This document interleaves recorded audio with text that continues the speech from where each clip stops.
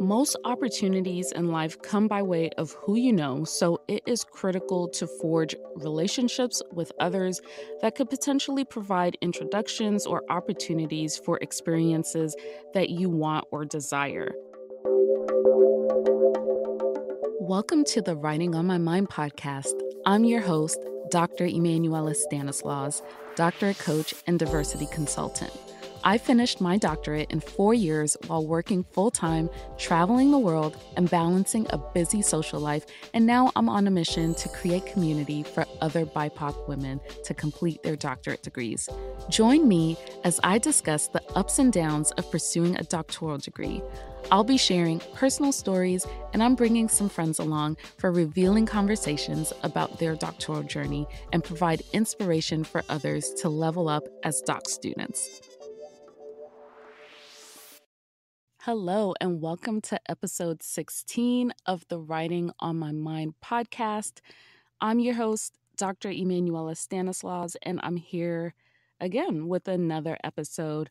Today is a solo episode, and I thought I would talk about a topic that I love speaking about, which is networking.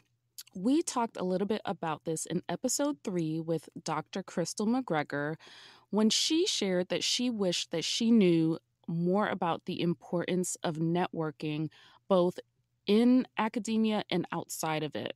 Her comment is more common than I'd like to admit, and her thoughts inspired me to dedicate this whole episode on the topic of networking. If you haven't listened to it, you definitely want to hear her powerful story. Again, that's episode 3 with Dr. Kristal McGreggor. Networking is critical for your success in general and is particularly important for your career as a doc student, as well as after you're done with your program and navigating the professional world. In general, I think it is the same whether you are a full-time doc student or a part-time doc student with a full-time job. So when I break down these networking examples and when I'm talking about networking in general, I will be highlighting and talking about both scenarios. So you may be wondering, why is networking important? As I've shared multiple times on the podcast, I am a first-generation everything. I'm a first-gen American, a first-generation college student, and first-gen professional.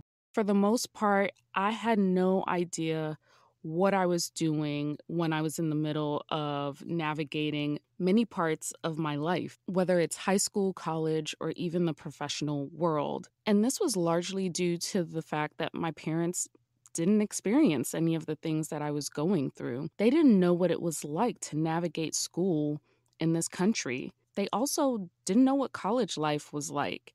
And I didn't have older cousins or siblings to help guide me through the process. Most of what I'll be sharing in this episode is both from my personal experience as well as information that I've gathered from recruiters from Fortune 500 companies who partner with me in my day job to recruit diverse talent, as well as the advice and professional development that we provide students from our University Career Center. Most opportunities in life come by way of who you know, so it is critical to forge relationships with others that could potentially provide introductions or opportunities for experiences that you want or desire. So I want to talk a little bit about why it's important to network as a doc student.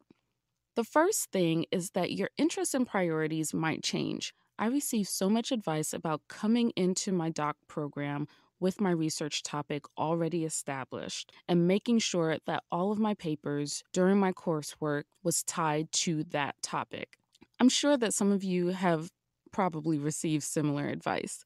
The reason for this advice is that the work that you do during your coursework and the things that you have read could contribute to your literature review and make that part of the dissertation process that much easier. I came into my program wanting to research women in STEM, and my goal was to graduate and go towards the career path of becoming a vice president of student affairs at a university. During my 3rd year in my doc program, I decided that I wanted to shift topics. And not only did I want to change my topic, I decided that I no longer wanted to pursue a vice president of student affairs role. As you can imagine, the idea of switching my topic during my third year was a process. So that was where networking came in for me. I networked with other folks who could help me work through the ideas that I was having with my new dissertation topic. I was able to expand my network by chatting with different professors outside of my program to get their feedback about my new topic. And the benefit of this was I got to learn more about them and their research, and I was able to gain the assistance that I needed to enhance my research topic. Additionally, some of the people that I met with about my dissertation topic were able to introduce me to other people who, again, helped to expand my network and help me in a number of different ways. The second reason why networking is important for doc students is the whole idea of support and community. Having a strong support system and community is something that is super critical to your success as a doc student.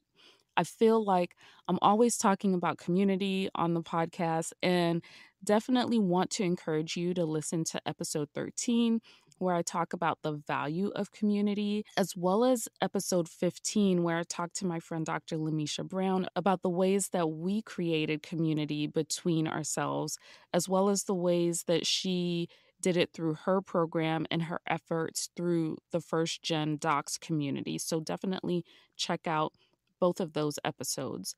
But my point today, when I'm talking about community and networking, is that through networking, you can create the support and community that you need to thrive within your program. The third reason why networking is important for doc students is collaboration. There's no way that you can get everything that you need from your advisor or dissertation chair. Through networking, I've been able to gain writing and presentation opportunities, the chance to collaborate on research projects. I've gained recommendations for volunteer opportunities. I've also gained mentorship and have been able to mentor others. Bottom line is there's so much to gain from networking. One of the things that I like to promote when talking about networking is the idea of developing your own personal board of directors. Think of a corporation or organization and how they have members of their board to guide the organization to reach its goal.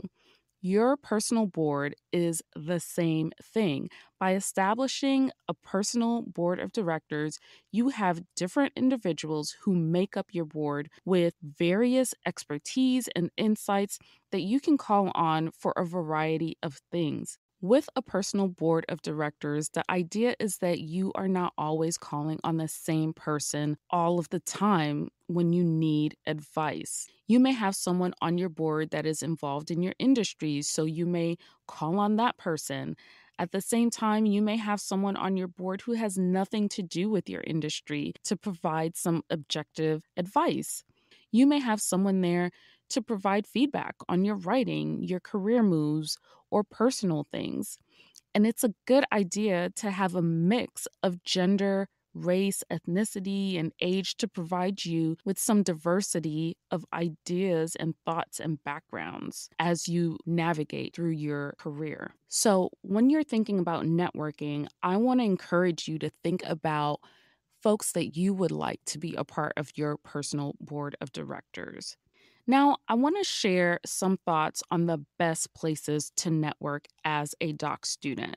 The first obvious thing is through academic and industry conferences. As a higher ed professional, I was really only privy to attending conferences such as NASPA, which is the National Association for Student Personnel Administrators, as well as career services related conferences because, again, I'm a higher ed professional working in career services. However, during my third year in my doc program, I was able to convince my boss at the time to allow me to attend an academic conference. And attending that conference was so eye-opening for me and shifted some of my interests. I attended ASH, which was the Association for the Study of Higher Education. And through that, I was able to expand my network and learn more about the academic research world, which is only open to those who go the faculty route. I was able to meet people that I was citing in my research, which was pretty cool. And I gained even more of an appreciation for the research process. I would totally encourage part-time doc students to do the same, or even those who are considering going the administration route, because you just never know how this might impact the way that you think and your future goals. Another way to network is through informational interviews. I use this all the time. Informational interviews are a gold mine. It's an opportunity to meet with someone in a low stakes situation. The idea is that you meet with them to learn more about who they are and more about their career trajectory. Sometimes the informational interview is to learn about a particular industry. Other times it's to learn more about a particular company. Another side to informational interviews is that it can help you with goal setting in terms of your career path. And for me, in this COVID-19 world, I think that it's a lot easier to set up a phone call or a Zoom call instead of meeting face to face. So I definitely encourage you to do that. So those are two of the best ways to network as a doc student. So let's talk about ways to maximize your networking efforts, because you're going to have to set some things in place to make sure that your efforts are fruitful.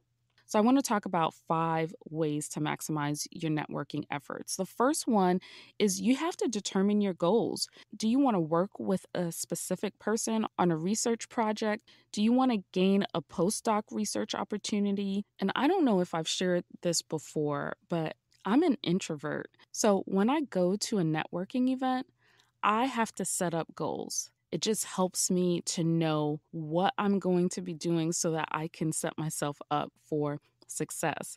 So I go in asking myself, how many people do I want to talk to? Is there a particular person that I want to meet? And going through this exercise helps me to manage my time and energy while I'm attending the event. And a tip that I have for my fellow introverts is to listen to music that gets you hyped prior to going to an event. And the idea behind that is that it gets you super excited, it gets you pumped and full of energy before you enter the space and helps you to be successful. So, my second piece of advice for maximizing your networking efforts is to take stock of your network. When you do this, you want to ask yourself, who makes up my current network? How can my current network help me accomplish my goals? Do I see any gaps in my network? And your answers to this will help you to determine where you should direct your energy. It will help you to determine who you want to reach out to, who you want to be a part of your network, a part of your board of directors, and so on. Third, start reaching out. Don't wait. You have to start and you have to continue communicating. You can't wait until you need something to activate your network.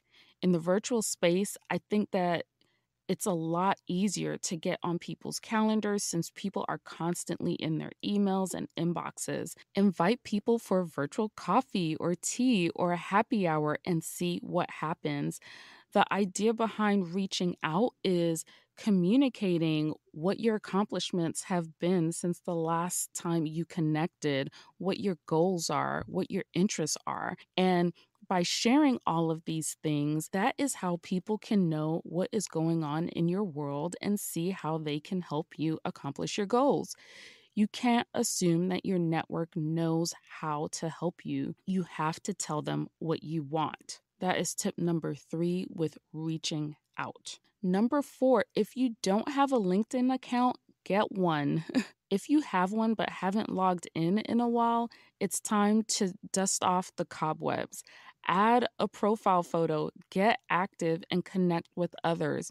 Like and comment on posts that you see. And while you're there, share content that shows your subject matter expertise.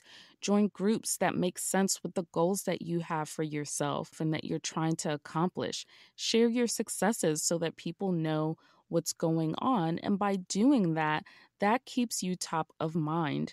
Additionally, connect with me while you're in there. I'm at Dr. Emmanuela. I love connecting. And so making sure that you are on LinkedIn and that you're active and that you keep that up to date is maximizing your networking efforts. And then lastly, you want to make sure that you develop a strong elevator pitch.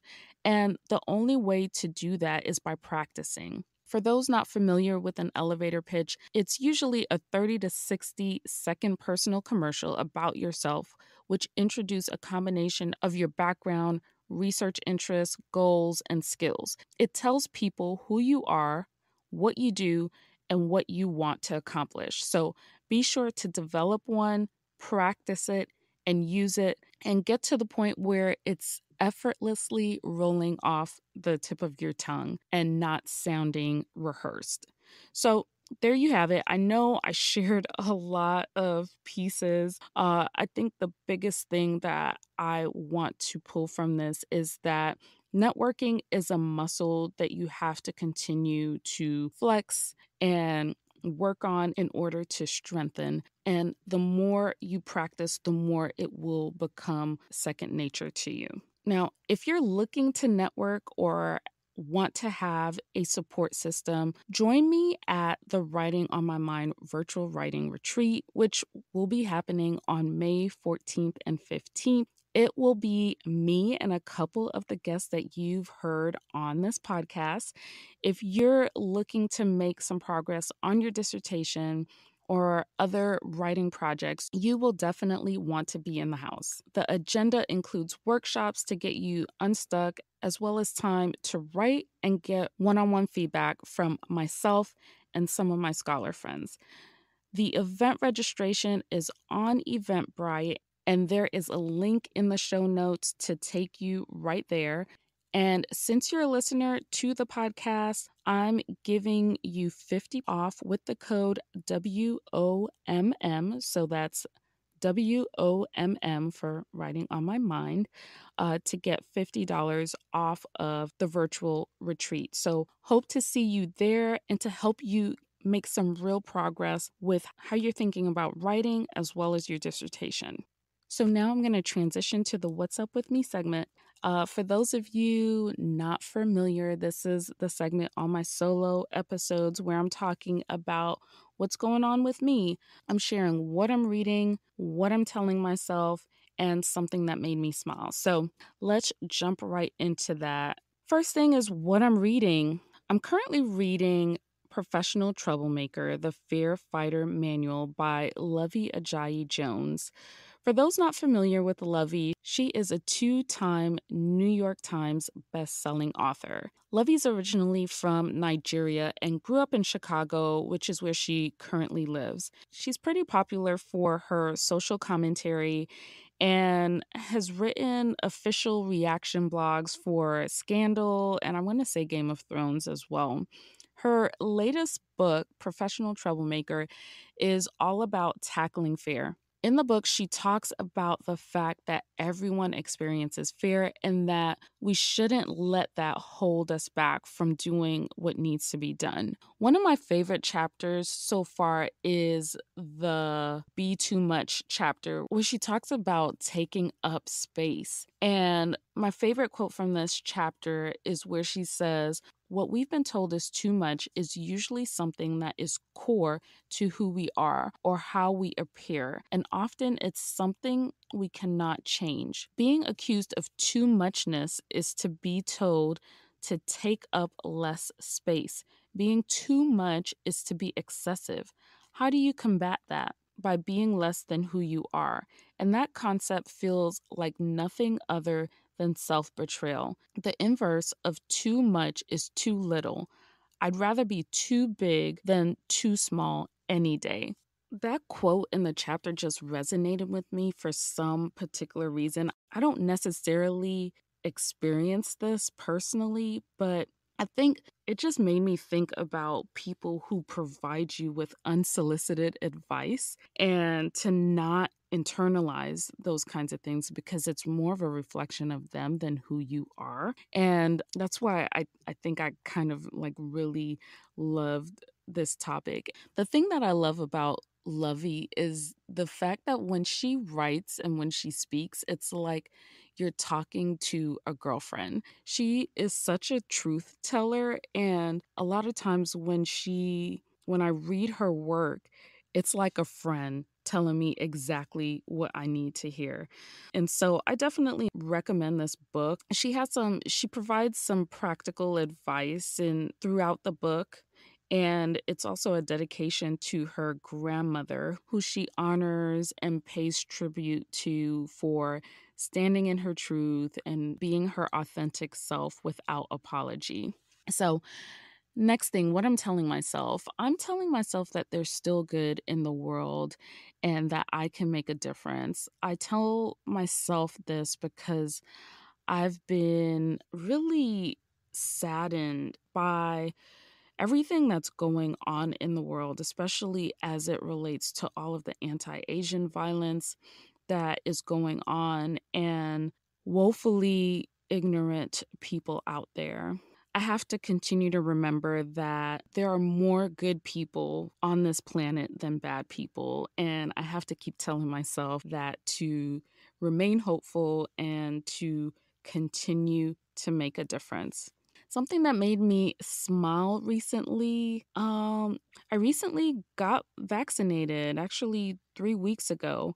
And I remember after I got it, of course, I smiled.